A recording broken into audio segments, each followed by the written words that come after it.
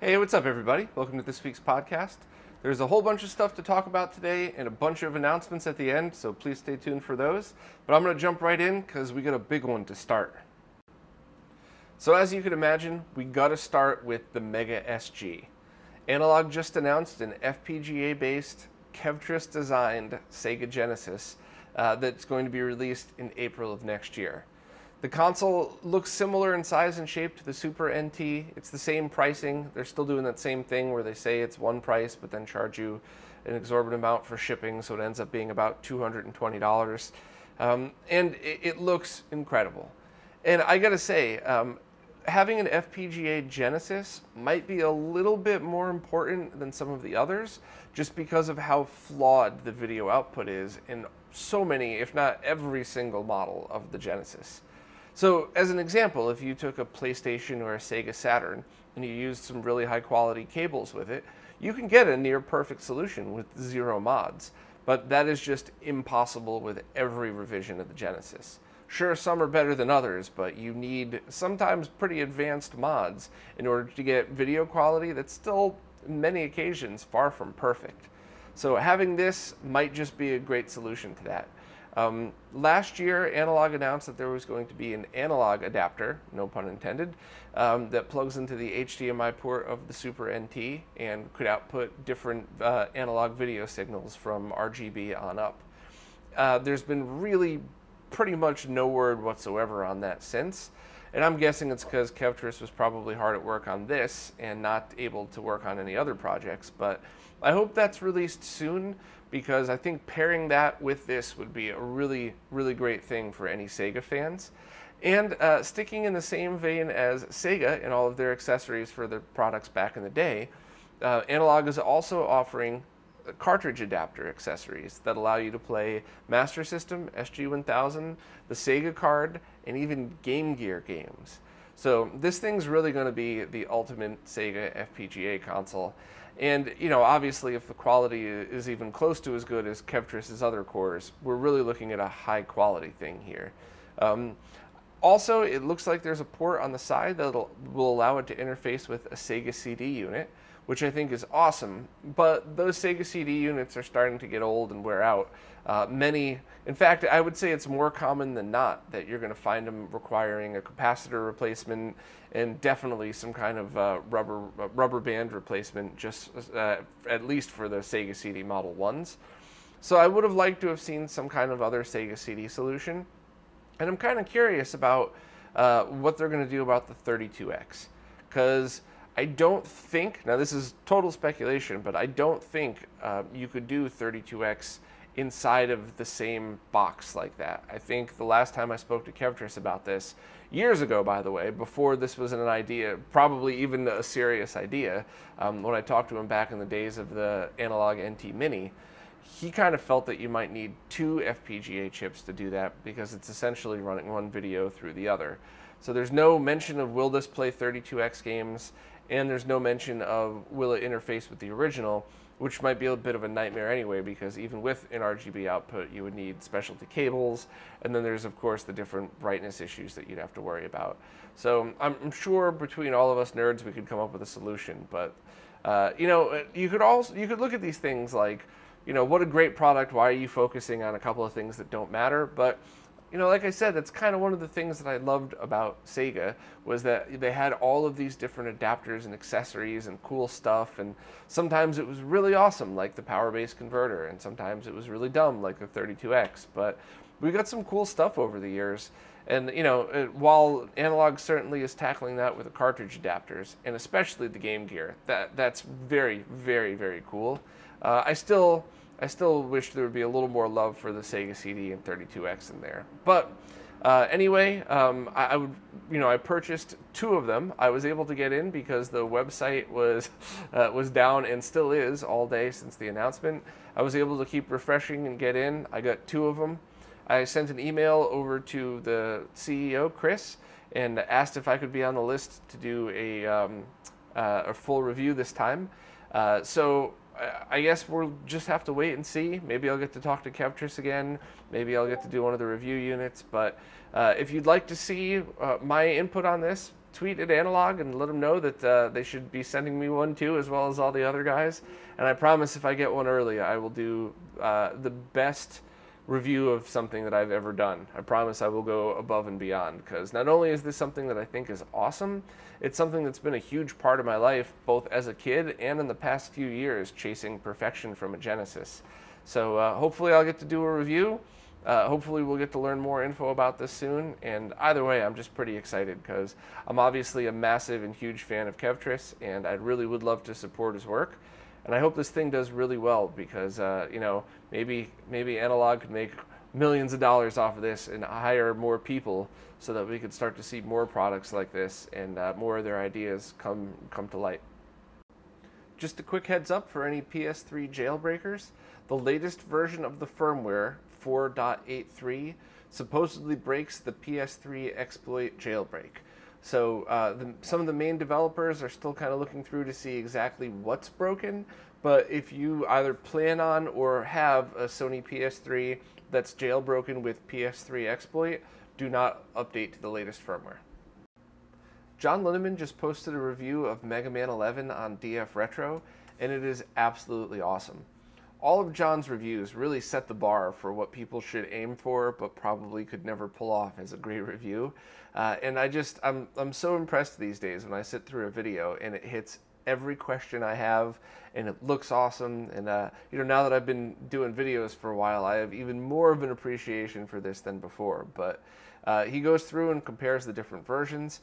One thing that he noted was that the Switch version doesn't have anti-aliasing turned on, so you get kind of a sharper, more pixelated image, which I think actually fits. I think having a more retro-looking game on the Switch and having a smoother, more modern-looking game on the PS4 and Xbox One is kind of fitting, and I certainly enjoyed the look of it. He also went through and did lag tests to see which game had more input lag on which console, which was very cool. And overall, awesome review and a very cool game. I found the game to be a bit frustrating, but maybe it's just because I haven't had enough time to sit down and play it. I haven't really had enough time to do much of anything these days, but this definitely stands true to the original Mega Man games, where you have to play each level a lot to learn the patterns, to learn you know, exactly where to go, where to stand, to figure out tricks. And it is very satisfying when you pull it off, but some things about it, maybe I haven't hit my groove with it yet. Or maybe I need to bump down the difficulty level to Grumpy Old Man. But either way, even if you weren't even 100% sure that you wanted the game or not, I would recommend checking out the review, because that should totally solidify it for you either way. And you know, thanks to John for making these videos that are as cool as they are. The team behind the Mr. FPGA project has just updated the I/O board to have an ultra-low latency controller adapter. So this is pretty impressive because the Mr. FPGA project uses community-made cores that are already zero lag when run in analog RGB output mode. It is exactly the same latency as a real console would be. So adding something like this that allows you to use original controllers with, I believe it was tested at 32 nanoseconds of latency. That's faster than I think any game console could pull the controller port anyway. So for all intents and purposes, we're going to call this one a zero lag add-on, because I don't think it's possible for it to actually add any lag to these games. But yeah, and it's based off of a USB port, but it's not using the USB protocol, which is important. That way, you're really just using the connector, which is easy to get, and it can be interfaced with things like the MC Cthulhu boards, which is that board that allows you to interface an arcade stick with pretty much every game console out there except a handful. So this is pretty exciting stuff. I really would love to see a community-made, for lack of a better description, imagine a community-made Retron 5 or a community-made Polymega, where you have your root board, where you get your FPGA kit, and then you have your add-on board, and then you put it in a neat case. And then you could either get controller and cartridge adapters, kind of like the Polymega, which I always did think was a cool idea. Or you could do it Retron 5 style, where you have a whole bunch of them and ports around it. I just think something like that would be incredible. And to have a community-based project where we're all testing and adding on to it, I think that would be very cool. So if anybody's interested in any of that stuff, I started a MIST page on the website, a MISTer page on the website. At the moment, it's just links on where you could purchase the bare minimums to get these things. But I hope that it becomes a section of the site that starts to grow pretty quickly. There's a GitHub page for the project, and a lot of people are starting to contribute. So I got mine, I got the FPGA kit, the USB hub, and the software pack in. And now I'm waiting on the I/O board, which I hope the one that I ordered could allow for this as well. But I will start testing right away pretty much and see what I could do with this thing, because so far it just looks super promising, and it looks like stuff like this is really going to be the future of how we play older consoles. Because when I say the future, throughout all of our lifetimes, we'll probably be able to play the originals no problem. But I doubt our grandkids will be playing on these. We'll be playing on original consoles. You might need something like this, and or we're all going to plug into the Matrix and pretend to play it anyway. Who knows how things are going to go? But I just think that this is incredible, and I want to help support the project. And anybody else that's interested should definitely check it out as well.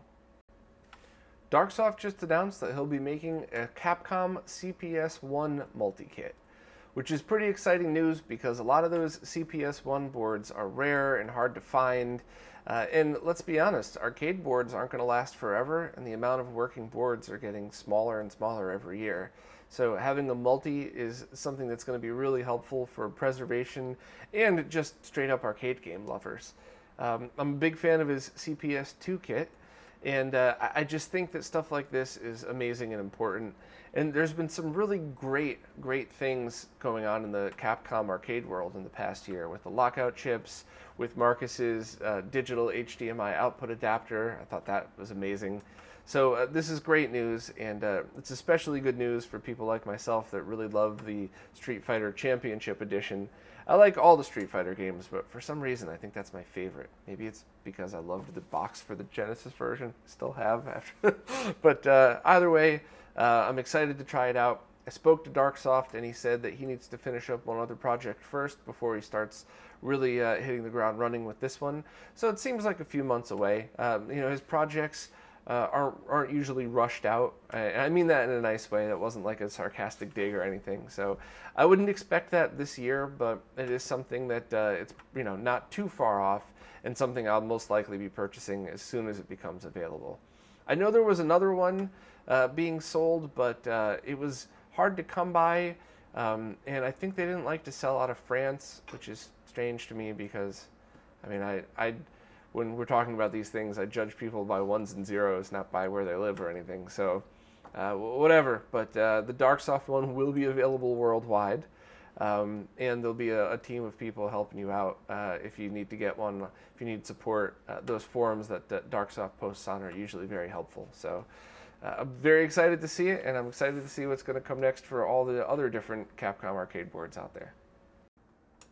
The Atari Jaguar Pro Controller reproductions are now available for pre-order from the developers. They should ship within a few months, I would guess. The developer said that the controller shells, buttons, and silicon pads are finished for all 2,000 controllers, and he's just waiting on PCB boards and controller cables before moving to final assembly. So I would guess within a few months, and this definitely looks like something fun that I would want to purchase. I pre-ordered mine, and you have to pre-order them in pairs, which I still don't really understand.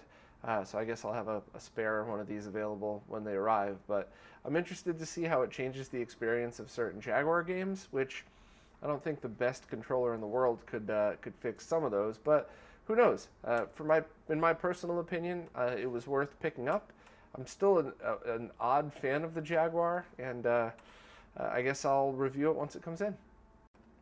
The Wii Dual HDMI output kits have arrived to Dan, Citrus 3000 PSI, and he's going to be first releasing them only on completed installations.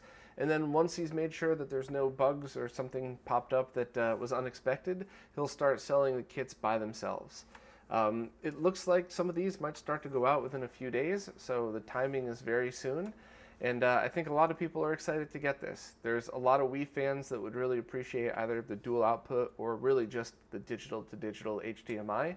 And I'm interested to seeing everybody else's opinion when they start getting theirs. Monster Joysticks just released a mini arcade stick with a Sega Master System Atari 2600 style output port.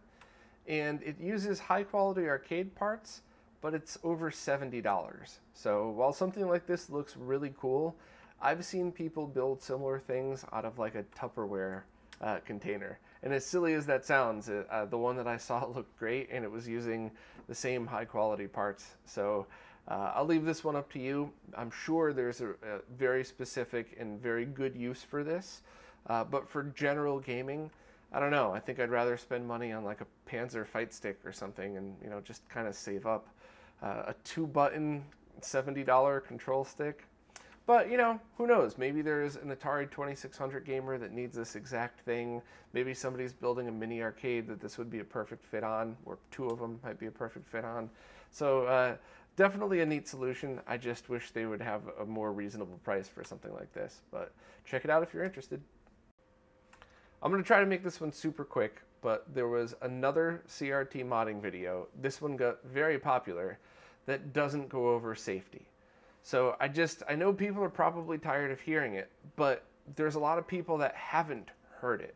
So for all of those, please understand that working on a CRT, an arcade machine, open frame power supplies, any of that stuff could be potentially very, very dangerous.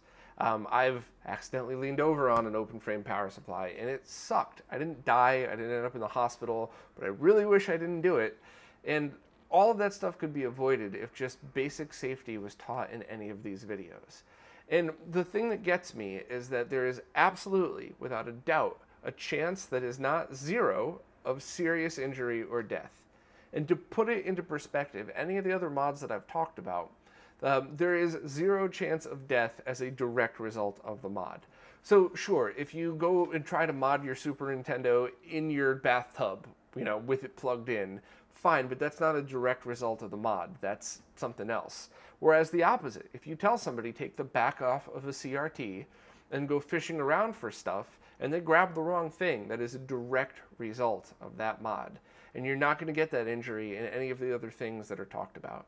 So I just want to make it clear once more, please practice correct safety procedures.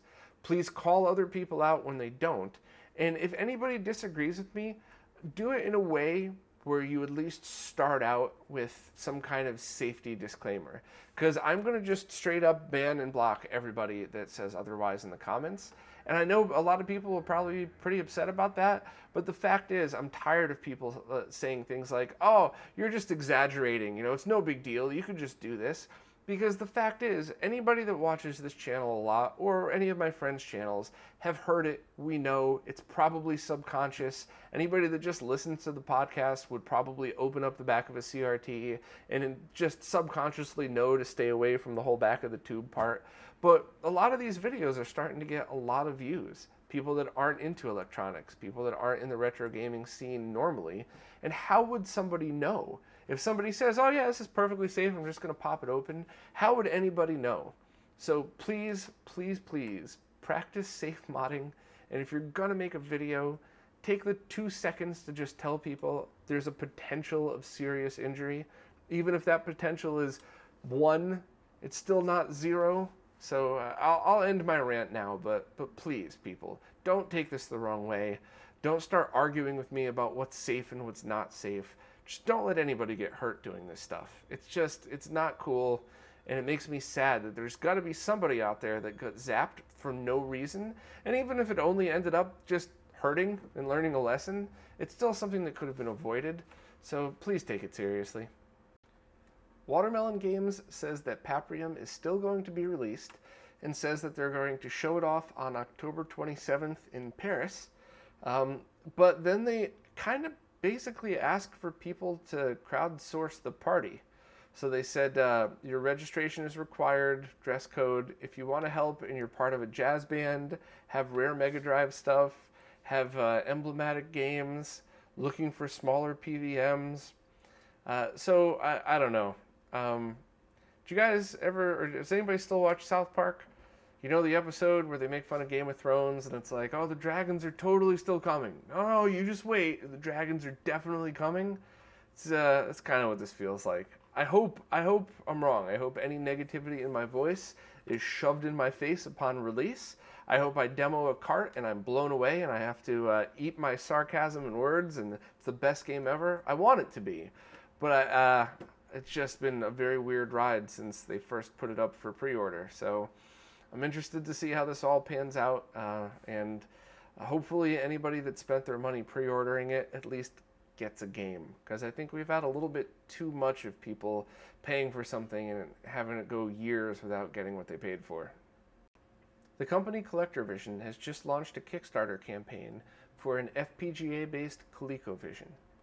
The console, called the Phoenix, will sell for $200, supposedly can play from original cartridges, and support both original and newer controllers, as well as a PS2 keyboard, which I assume the keyboard would be for people that wanted to use different controllers but still needs number pad support, or maybe even for future Atom computer support if that's ever added. Overall, I think the Coleco Chameleon project from a few years ago really tarnished the ColecoVision name, which sucks and it's not fair at all.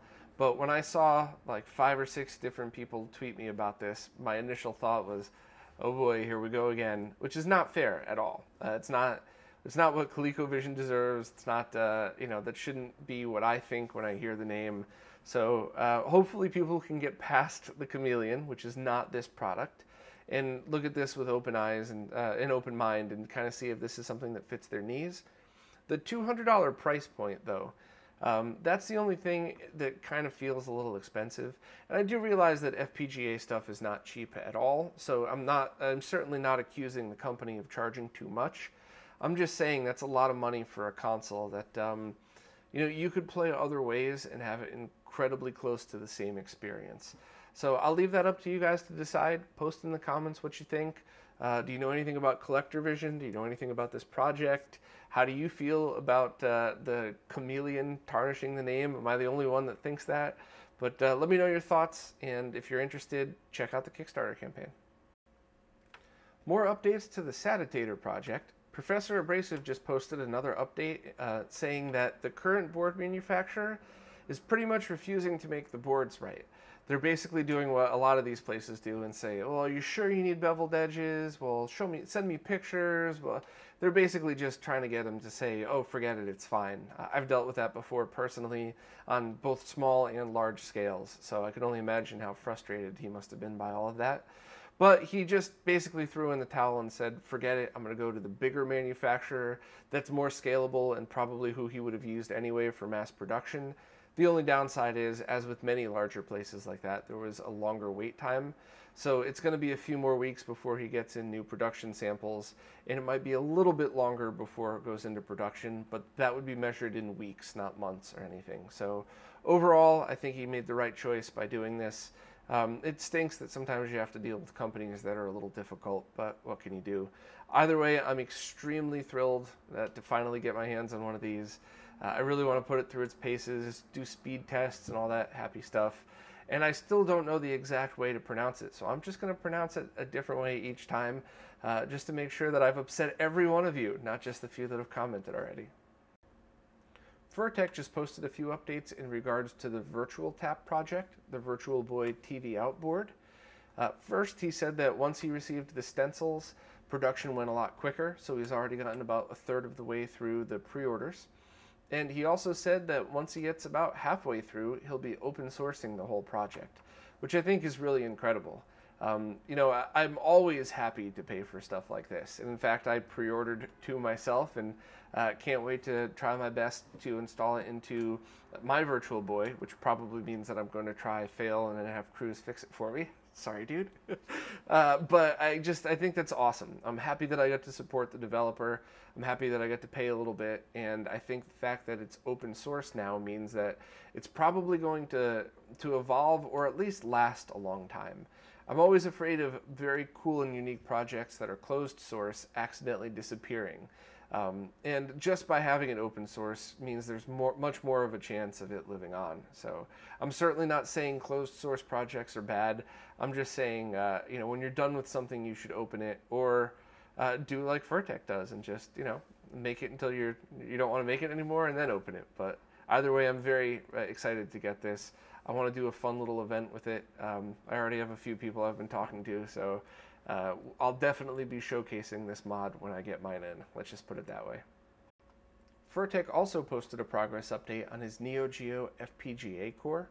On his Patreon page, he showed a video of it working and said that he'd made good progress and just needs to work on the audio chip next. This is also an open source project, so anybody that wants to contribute can.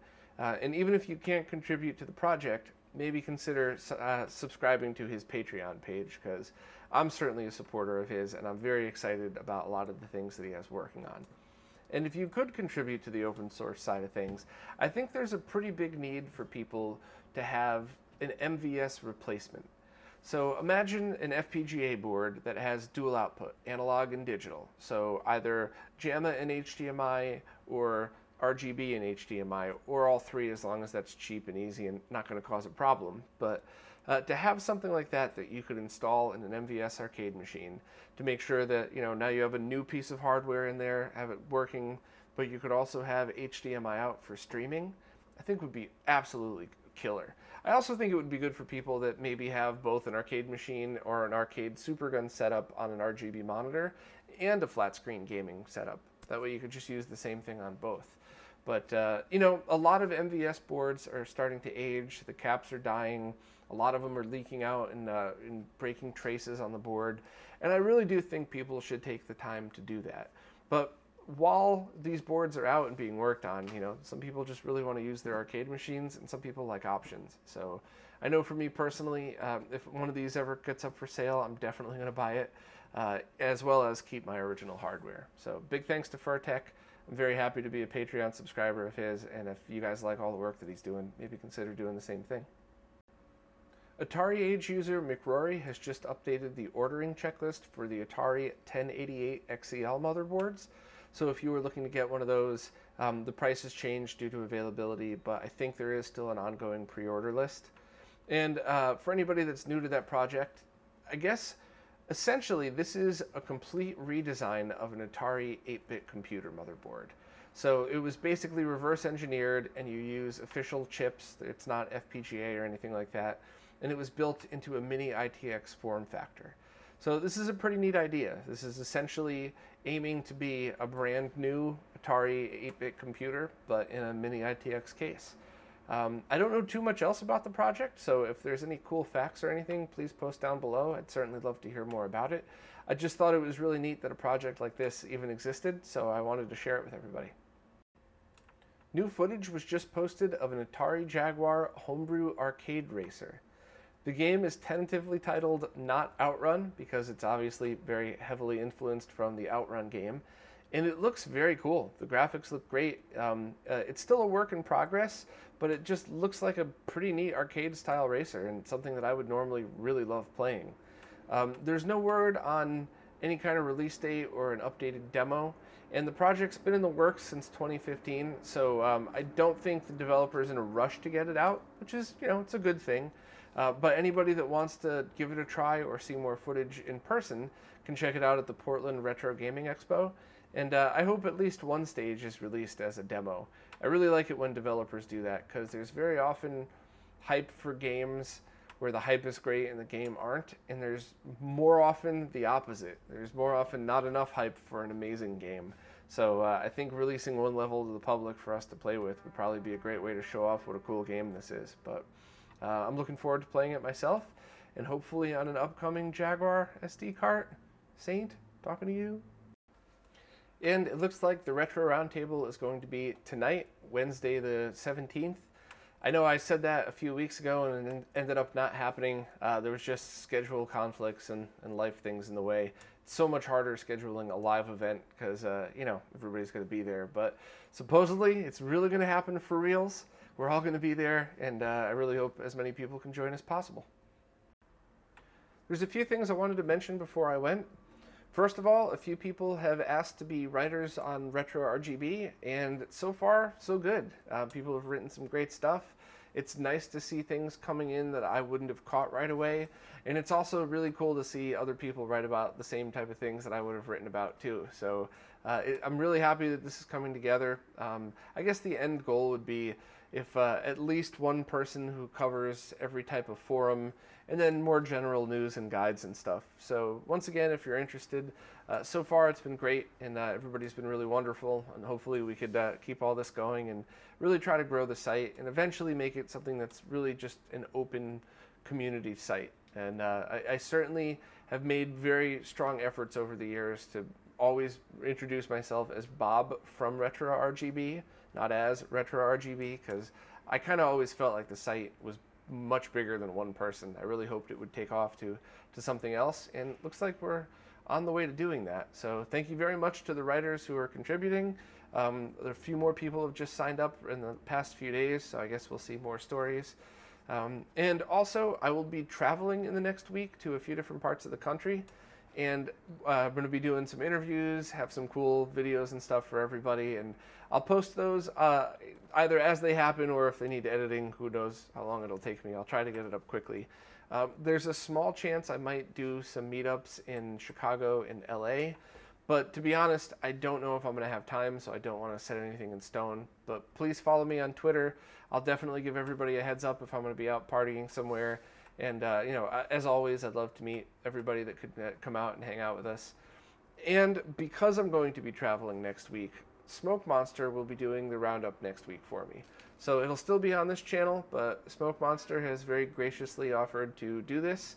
It's a huge help on me because while part of me thinks it might have been fun shooting the podcast on the go somewhere, not this week. Too much going on. I would love to be somebody that just traveled around the world and set up their camera in a hotel room somewhere and did my podcast from there. But this week I tried to jam as much as possible into one setting. So thank you very, very much to Smoke Monster. It'll still air on this channel. I'm just going to have him take care of everything, talk about all of the news posts, and we'll see how that goes. But I'm excited to be able to just listen for once and really be on the other side of the screen, which might sound cheesy, but whatever.